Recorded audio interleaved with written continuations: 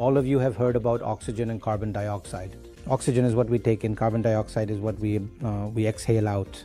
However, there's another important gas which is called carbon monoxide, which is also present in some scenarios in the atmosphere surrounding us. And if not taken proper care, this gas present in large quantities can clog our systems and can cause to lethal consequences. Carbon monoxide is a very odorless gas which has no smell. You can't feel it also.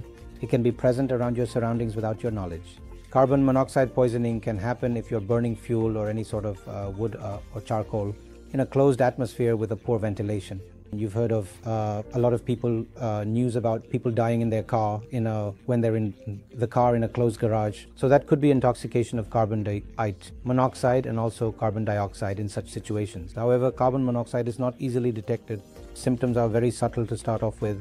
If you're developing carbon monoxide intoxication, for example, you're in a small stuffed room where a fire is burning and you start developing headache, you start developing mild dizziness, some anxiety features, some palpitation features, some shortness of breath. This could be very early signs of carbon monoxide intoxication. And very importantly, the symptoms can rapidly progress. You may not have time to think over and you suddenly start feeling faint. And if you're alone, you may just faint over, and untreated carbon monoxide poisoning can lead to death because it can present very quickly.